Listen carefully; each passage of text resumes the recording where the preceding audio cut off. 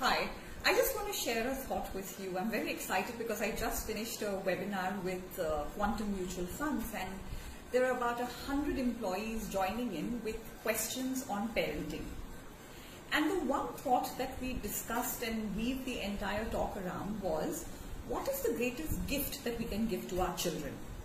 The greatest gift that we can give to our children is the voice of confidence.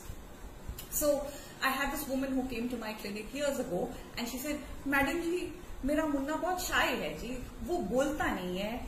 And I did whatever it is that I had to do. A couple of years later, Munna became a teenager, and the same mom came back to my clinic and said, Madam ji, Munna to bahut bolta hai, uski zuban to ekdam कैची की तरह तेज चलती है. And I think that's wonderful because now the children are able to express their conviction with confidence, and it is a good thing because they are now learning to be assertive and they're learning to negotiate their space into the adult world. So expression is definitely desirable compared to repression. Silent skills, but talking really heals. Thank you for listening to me.